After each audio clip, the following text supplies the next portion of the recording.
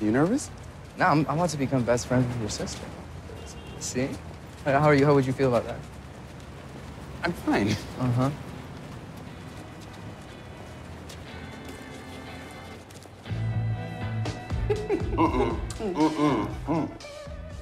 What is this wine? Walgreens? Rothschild? We have a Moscato in the fridge, if that's more your taste. I think Postmates delivers wine. Is this one of yours? Yes. Very old piece. He hates that I put that up there.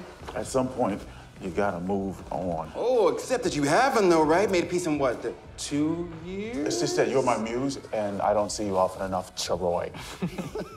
Oh my gosh, stop. You are too much. Thank you. Right. Let it reach. He's still salty we didn't use him as our realtor. As you can tell.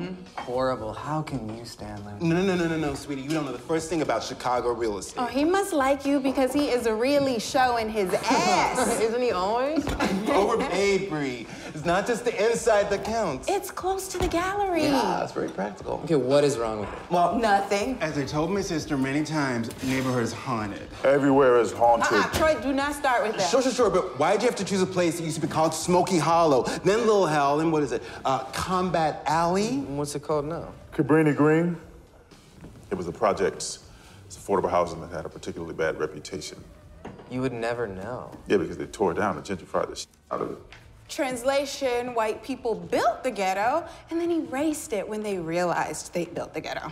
Ooh, no offense. None taken. They took the opportunity to make it livable. I could have got you a better conversion. They kept telling people they were gonna make it better, moving them from place to place, but really they were just tearing it down so they could develop everything around it. Oh, like here.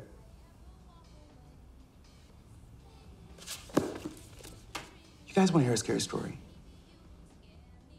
No. Too bad.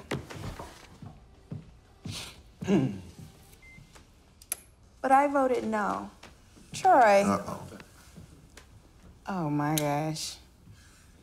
Really?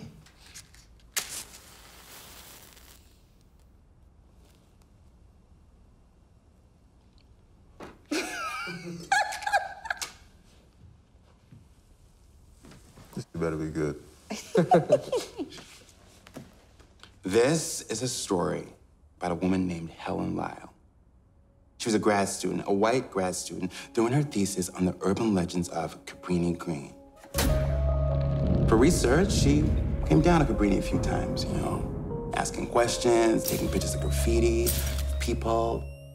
And then, one day, she just snaps. She beheaded a Rottweiler. By the time the police show up, she's in one of the apartments doing snow angels in a pool of blood. Ew. Okay. Bullshit. I call bullshit. There's no way get this she from? killed a Rottweiler. Yeah, this is extra even for you. If there are articles written about this, look it up. The authorities take her in, but she escapes almost immediately. She goes on a rampage, leaving a trail of bodies in her wake, and then the baby of one of the residents is abducted. The mother is devastated. Everyone is looking for him, and nothing. On the night of the annual bonfire, with all of the residents of Cabrini watching, Helen arrives with a sacrificial offering. Baby in her arms, she runs towards the fire, but they're on her quick. They say she was in a fugue state, fighting back blindly, but they got the baby free. While everyone is fussing over him, Helen stands up and walks right into the fire. And it's on that spot that she dies, burns to death, right in the middle of Cabrini-Green. Is my rosé still in the freezer? You don't want the Moscato? Moscato dessert wine. Bye, Boo Green. Love you. And Anthony, get painting. My sister's not trying to support you the rest of her life. Put down those weights, pick up them brushes. Troy. It's funny. He is ridiculous. He's right.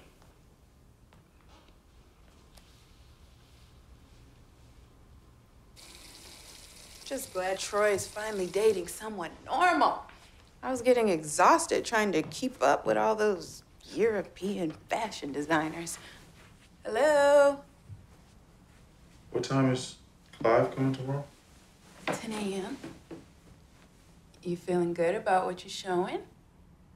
I think so. Some stuff you might enjoy. Okay.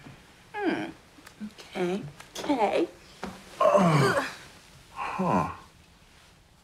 I guess you did kill a Rottweiler. Damn. I don't care. I'm not trying to get creeped out in my new apartment before bed. Your new apartment is ghost-proof. It was on the Zillow listing. Our new apartment. Sorry. Come here.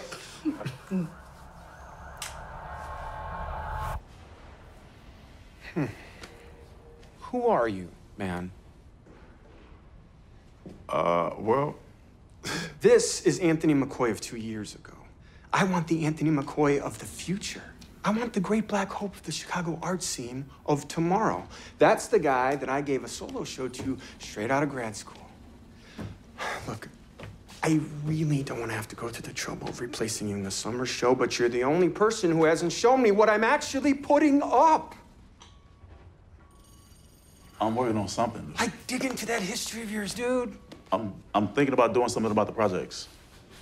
And about how white supremacy... White people. Yeah, how it creates these spaces of rampant neglect for communities of color, in particular black communities. Yeah, like where you're from.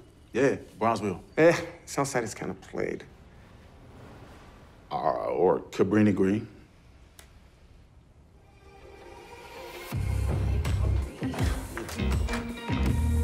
Bye, babe. Oh, don't forget we have your mom's tonight. 7. Bye.